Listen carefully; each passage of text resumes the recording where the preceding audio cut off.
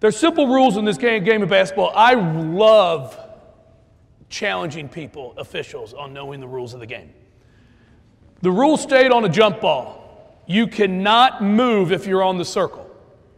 There is nothing written that says you cannot move when you're not on the circle, only when you're on the circle.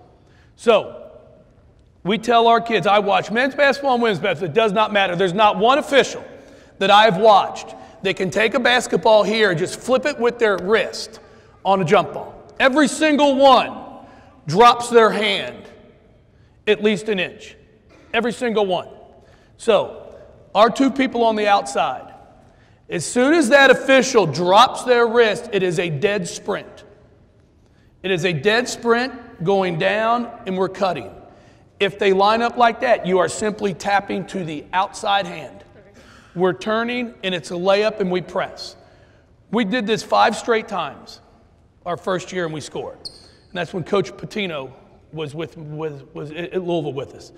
I went in, I said, Coach, you should do this. He's like, there ain't no way it's going to work. No possible way. He ran it, and the difference in the men's game, it's a dunk. Compared to our game, it's a layup. And then when I showed him that we had done it 5 straight times, he goes, now let me tell you something. On my staff, I would have fired my entire staff. Because if somebody's not watching game film to know this is what you do, the first time you might get me. But if it happens 3, 4, and 5, I'm hiring a whole new staff. All right? So it works. You just have to be confident enough. And the other thing is, if you don't get the tip, the first 2 points of the game will not beat you, but I'm telling you, it can really set a tone to win the basketball game. All right? So, official gets it here. Now, let me tell you, if you two started like that, it might give it away.